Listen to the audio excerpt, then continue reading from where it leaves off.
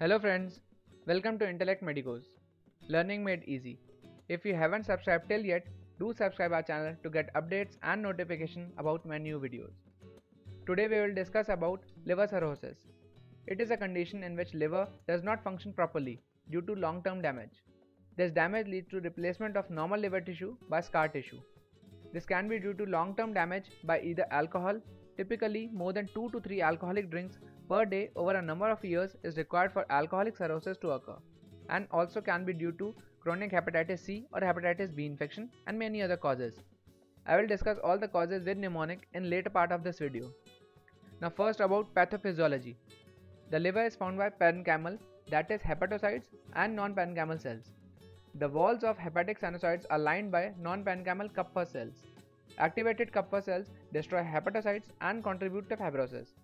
Other non-parenchymal cells are stellate cells in the perisinusoidal space. These are also called as ETO cells or vitamin A rich cells. On exposure to inflammatory cytokines such as platelet-derived growth factor (PDGF) or transforming growth factor beta (TGF-beta), stellate cells undergo transition from quiescent to activated state. Activation of stellate cells is characterized by generation of large amount of collagen and other extracellular matrix, ultimately leading to liver fibrosis. As this fibrotic tissue builds up, it starts to compress sinusoids and central vein, leading to increased intrasinusoidal pressure, or sometimes called as portal hypertension. Now the causes of hypertension can be remembered by a mnemonic ABCD pint. Keep this picture in mind for pint and remember as if a drunk person can't even say ABCD.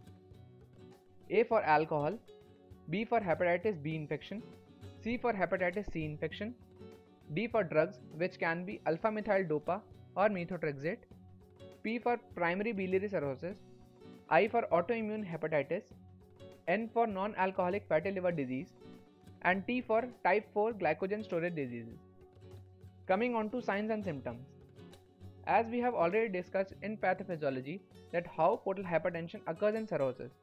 Higher portal venous pressure pushes fluid in the blood vessel to tissues and across tissues to large open spaces like peritoneal cavity.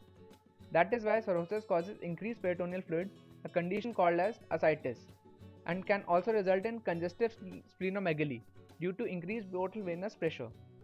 Also due to high liver pressure, blood is diverted and leads to portosystemic shunt as blood follows path of least resistance and shunts blood from portal system to systemic circulation.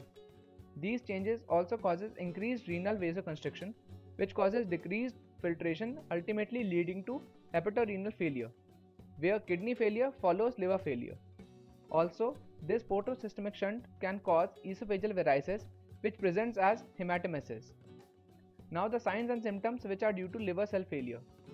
There occurs decreased detoxification by the liver, which causes accumulation of toxic metabolites like ammonia in the brain, leading to hepatic encephalopathy, and patients might develop asterixis, where they have tremoring or jerky hands when outstretched.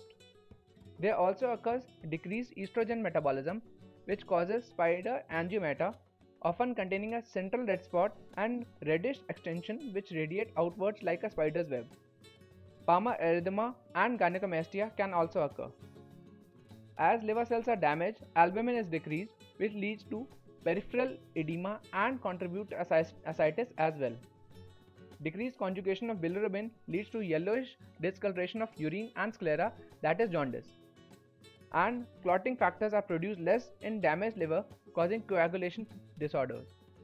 You can remember all these manifestations in this diagram.